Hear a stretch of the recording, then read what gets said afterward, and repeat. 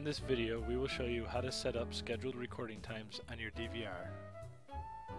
Log into your DVR and open the main menu. Click the storage icon. You will see a graph showing each day of the week. This screen will allow you to schedule recordings in 4 different modes: continuous, motion detection, alarm, and motion detection and alarm combined.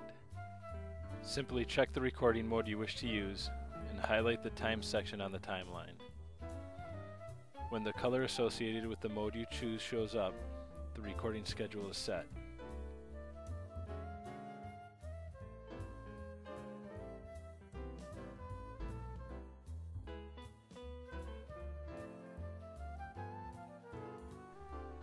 Click Apply and Save.